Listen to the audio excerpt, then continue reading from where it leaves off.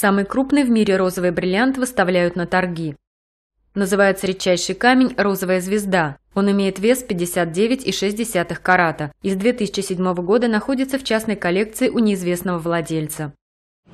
На аукционе, который проведет в Женеве Sotheby, за него планируют выручить не менее 60 миллионов долларов. Это самый дорогой бриллиант, когда-либо выставляемый на торгах.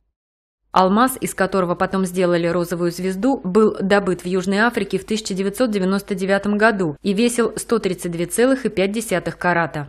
Предыдущий рекорд по стоимости принадлежит также розовому бриллианту под названием «Граф Розовый». Его весом почти 25 карат продали с аукциона в 2010 году за 45 миллионов долларов.